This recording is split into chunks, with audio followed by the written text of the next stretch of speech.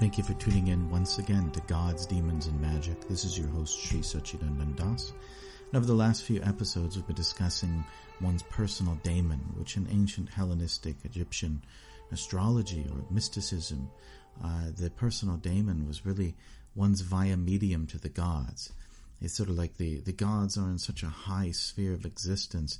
They've empowered a particular spirit or being to come into your life as an individual.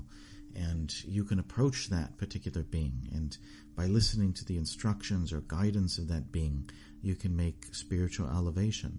And by harmonizing your life with how that being is conducting your fate, as seen in your astrological chart, you can live in harmony with the entire cosmos.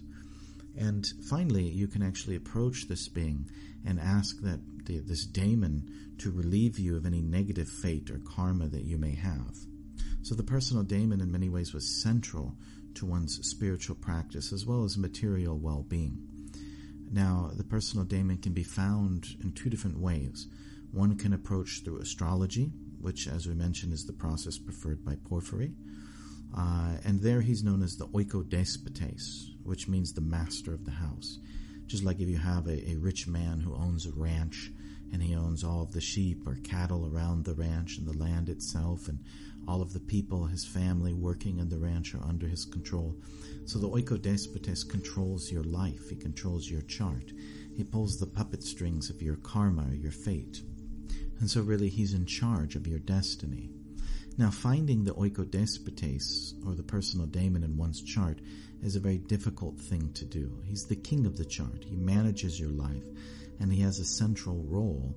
And so if you understand his position, it's sort of like unlocking the entire chart, and your fate becomes clear. And the process of finding this Oikodespotes, or this representative of your personal daemon, is itself a spiritual practice, almost like a rigorous astrological practice, which is meant to elevate the soul. And it was taken on with the religious significance of worship. And there's many different prominent Hellenistic astrologers. They all had different ways of calculating this Oikodespotes. In general, they all sort of agreed that it's the most beneficent planet in the chart, the one that is positioned in your chart in the way that is most powerful and most kind to you. And that's a sort of general guideline, but they all have very, very complex ways of going about it. And Porphyry himself, who's actually asking the Egyptian priest Nebo, in the book we're studying, he's asking him, how do you find it? What's your opinion? Can you weigh in on this? Because there's so many different ways that people present of how to find the Oikodespotes. And Porphyry himself gives his own technique. In the introduction to the Tetrabiblios, he actually gives a technique to find it himself. So there's many different ways in which this used to be approached. And oftentimes it was understood that it cannot be understood simply through astrological means. Rather, one has to include different processes of divination, etc. But for the astrologers, this was a very, very important practice. Now, Iamblichus, the student of Porphyry, he sort of bypasses this whole complex technical process and advises one to practice theurgy, or the ritualistic invocation of one's personal daemon. In other words, perform a magical ritual and have the daemon just appear right before you. And so this was a very common practice, that one would try to invoke one's personal daemon through magic or through a kind of religious worship. And as we mentioned in the previous episode, this was actually done by Plotinus. There was an Egyptian priest visiting Rome, and at the request of others, he agreed to bring Plotinus to the local Egyptian temple and perform a ritual where his personal daemon would appear before everyone. And it happened. In fact, it happened so magnificently that they were in awe, because his personal daemon appeared, and he wasn't just a regular daemon; he was actually a god. And this incident is remembered, throughout time. So, what was the particular ritual performed by that Egyptian priest? We don't know. But within the magical papyri, which are a compilation of Egyptian, Greek, Hermetic, Jewish, Mithraic, Gnostic, magic rituals, you can find rituals that for invocation of one's personal daemon. So I'm going to talk a little bit in this particular episode. I'll give an example of how one would invoke a daemon. The ritual begins with the choosing of the best astrological moment when all the planets are in their most auspicious positions. Now, this is a very, very important part of the ritual. In fact, it's central because what you're doing is you're finding a time when the planets themselves are going to be most readily accessible to you and most beneficently predisposed towards your request. And so you have to find a time when the planets are, in a sense, happy. And at this very pure, auspicious moment, you strike the hammer while the iron is hot, right? And the reverberation of that hammer then extends throughout the universe. And as that reverberation comes back to you, it'll be powerful. And especially one has to pay attention to the moon. And the moon should be in a very auspicious position. This is also true in Vedic astrology and the science of muhurta, or choosing the auspicious moment to begin something. In that particular science, the moon is supposed to be free of any malefic conjunction, meaning like Saturn or Mars. And also, if the seventh from the moon should also be free of any negative influence or conjunction. And the moon is really your own mind, your own ego, and your own desires. It's sort of like your very self. And the moon is very closely connected to the daemons, just as the gods, in a sense, are above our strata and unreachable in many ways. And the daemon is a via medium, reflecting the light of the gods and bringing it down to our level. So similarly, you have the sun as very much the royalty, the high god of the universe. And the moon is very much like the daemons. It's between us and the sun, and it reflects the light of the sun in a gentle and peaceful way that we can accommodate. The moonlight's very beautiful. It's very soothing. It's not very aggressive or overpowering, whereas the light of the sun can even be dangerous to your eyes. It can burn your skin. So similarly, the daemon, he's very soothing. He brings down the light of the gods to you in a way which is palatable and approachable and in many ways human. But above all the planets, the sun should also be in an auspicious position. The sun is the king. And if you think about it, if you have the king in a very happy mood, free of any negative influences, then he's very charitable, he's very beneficent. It's just like if you go to see the king, and if the king has just had an argument with his wife and somebody just stole from him, he can't find his crown, or there's so many things that can be going wrong. Someone's threatening war on his borders, and you go before him and you ask him for a benediction. He'll probably just say, I'm sorry, but you'll have to get out of here. I don't have time. He might not even speak to you. He'll just ask one of his assistants to tell you that now's not the time. So you really want the son to be in a happy position. Traditionally, you'll see like a father is supposed to be very charitable at the wedding of his daughter. So if like you have the king has just married away his daughter, and he's sort of like drunk with emotion and happiness and joy. And then if you approach the king at that moment, he'll give you whatever you want practically. And similarly, any planets that are associated with the sun that are around him are considered like his personal guard, or you might say the royal court. So if those planets that are around him, such as Mercury and Venus or Mars, whoever's there, if they're also nicely situated, then it becomes very auspicious. It's like the entire court is in a joyful mood. Imagine if there's a great cause for celebration and you walk into the royal court and everyone's congratulating you and welcoming you. That's a good time to speak to the sun. It's a good time to speak to the king. And so the sun, in many ways, is the king of all the planets. And so when invoking one's daemon, what this particular ritual is advising one to do is to approach the sun god and to essentially please the sun god with prayers and with rituals of purity or purification. And because the sun is the god of the universe in many ways, or the god of the material cosmos and the creator of all the other planets, he is also in charge of the daemons. The daemons rise up from the human platform, growing progressively higher and higher until they get to the gods, and the sun is at the top of that hierarchy. So in many ways, he's in control of the daemons, and he can tell them what to do, and he can arrange a meeting between you and your daemon. And he is considered the greatest of the daemons. The sun is also another name for the sun. It's the good daemon. And so one is praying to the greatest of daemons to make a meeting between you and your personal daemon. And in this particular ritual, the sun is supremely important.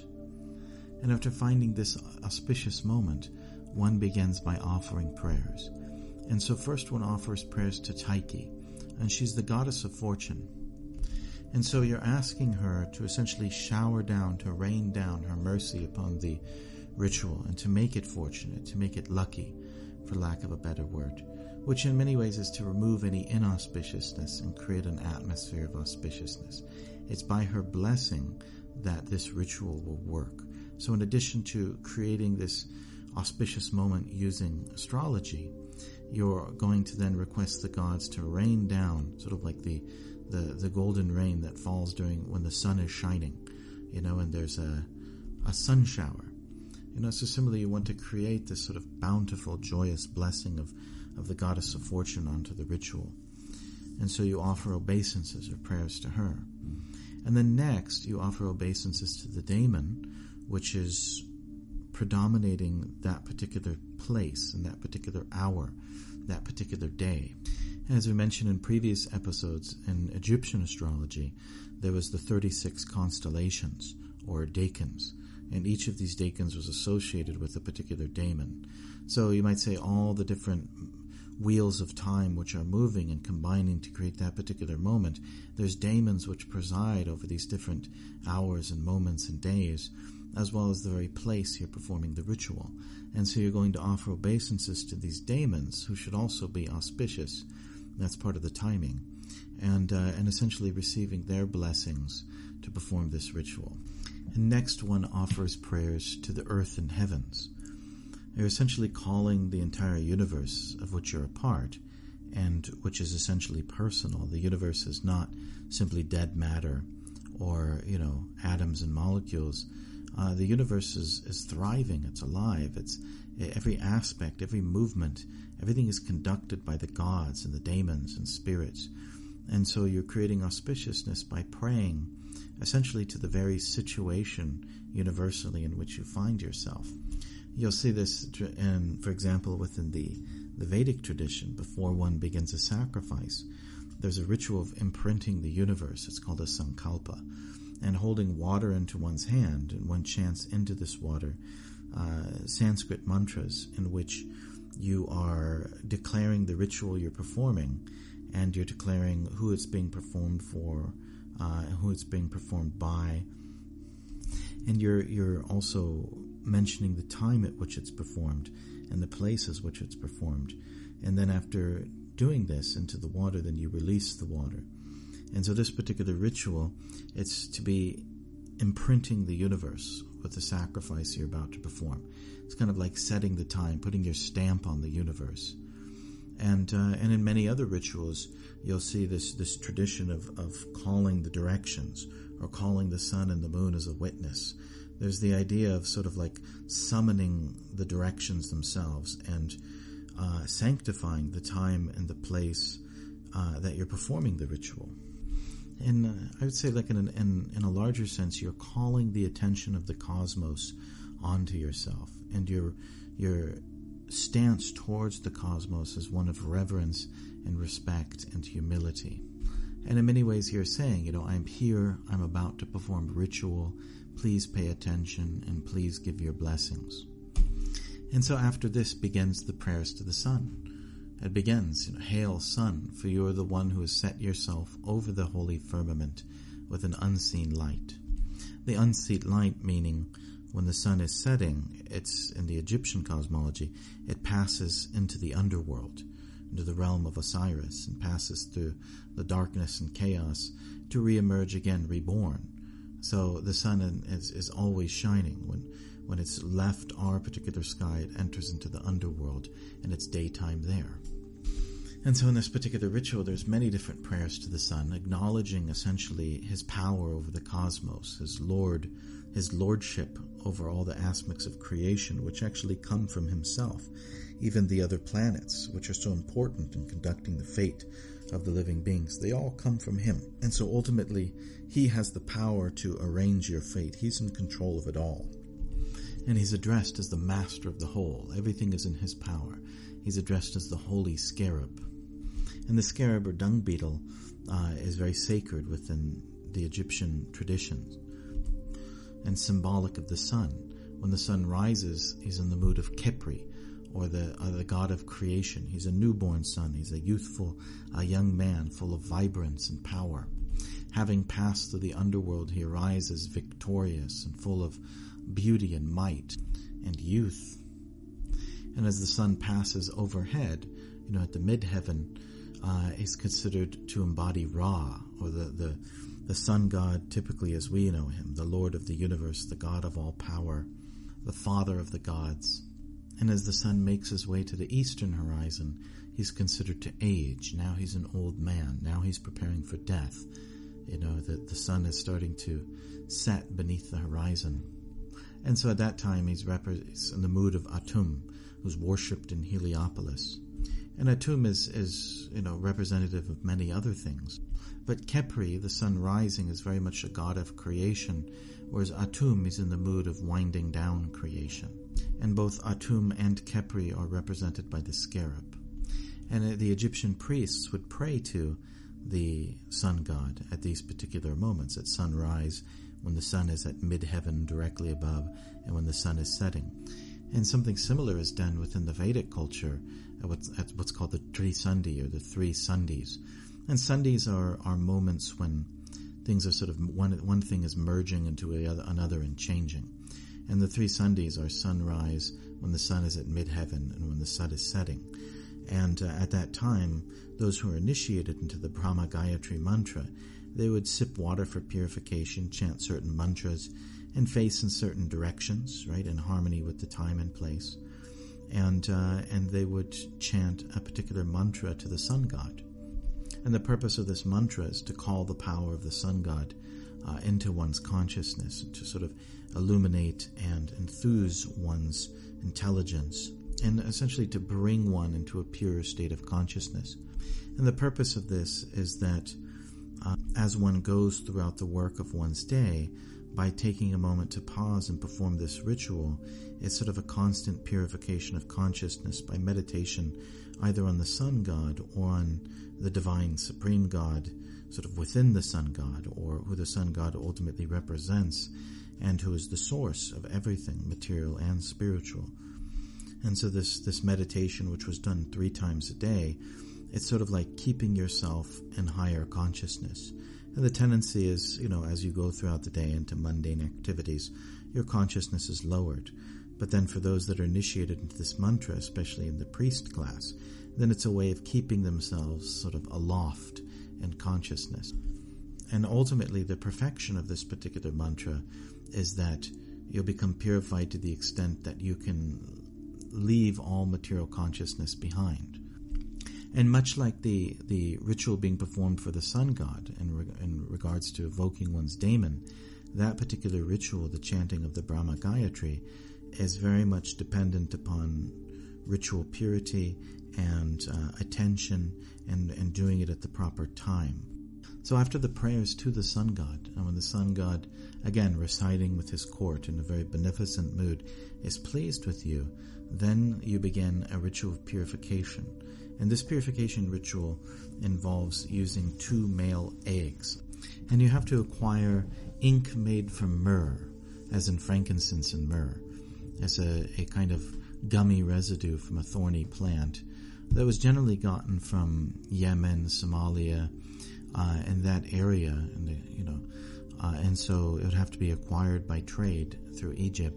But you get this particular form of incense, and you could turn it into an ink. And so it's a kind of sacred ink. And I wouldn't be surprised if it had some connection to the sun. Taking the sacred ink, you write on the 2 eggs a very specific formula in ancient Greek, a prayer, and then at sunrise, You go before the sun, just as it's bursting forth in all its power and glory, unconquerable from the underworld, and you begin performing an ritual purification with the eggs. One of the eggs you'll take and you'll wipe it up and down your body. This is very similar to rituals that are performed to this day, in Santeria, for example, where the priest will take an egg and, while chanting prayers, will wipe your entire body up and down with the egg. And the egg is considered like an astral or spiritual sponge that's going to draw out any negativity that's within you into itself. Any negativity, any curses, any negative spirits, or any negative sins that are lingering within you will be drawn into this egg, and then the egg is cast out and broken, and those energies are dispersed. So exactly the same thing is done here in this ritual, which is thousands and thousands of years old. The egg is essentially wiped over yourself and all the negativity drawn within it, and then you cast away you lick the mantra off. You lick this prayer off because the mantra is pure. And then you throw the egg away and cast it, break it, and essentially scatter those energies. Then with the unbroken hand, you raise it to the rising sun. And what you're going to try to do is draw the power, the purity of the sun into the particular egg. And simultaneously, while holding an olive branch, you then place your left hand below the elbow, your right elbow, to support the egg. And you say that formula that's written on the egg, you say it 7 times. And this, again, is drawing the power of the sun. And then you crack the egg, and the individual doing this ritual would swallow it. And so you do this particular ritual for 7 days straight, when the sun is rising, and again when the sun is setting. And I assume that this ritual expects that when the sun god is pleased with you, then he will send you your personal daemon for an interview, you might say. And so the texts are very specific of certain things you're supposed to do when you meet your personal daemon. You're supposed to ask him questions about your destiny and your fate. And one thing of great concern is that you're supposed to ask that daemon to relieve you of any negative fate or negative karma that may be coming to you, because the daemon actually has the power to sort of forgive that fate or to release you from it. So we can imagine for these ancient magicians, this must have been an incredibly powerful experience, a full meeting with your own personal daemon, in which your entire life and its destiny is rearranged, and you've gained supernatural knowledge of what your life means and how you're to live in harmony with your personal fate. And you would walk away from this experience enthused and enlightened in your practice of spiritual elevation. So thank you very much for listening. If you found value in this, please like and subscribe. If you're listening on iTunes, please visit srisachinandana.com/iTunes and leave a positive review. Thank you again, and we hope that you'll join us next time on Gods, Demons, and Magic.